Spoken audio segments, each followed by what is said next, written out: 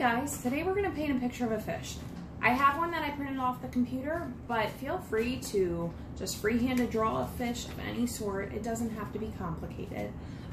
We're using a cotton ball that I've just stuck into a clothespin, and I have some paint, so let's pour some paint into our little bowl. Shouldn't need too much. And we're going to have our child pick up, dip in the paint, and then just dab it onto our picture.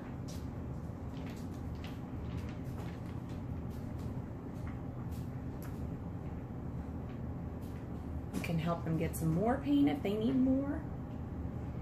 And sometimes they'll just continue to do it on their own after a few tries. To start off with, you may have to show them how to do it,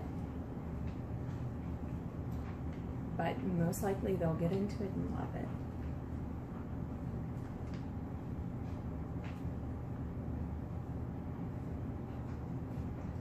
He said, "Good job, nice painting the fish."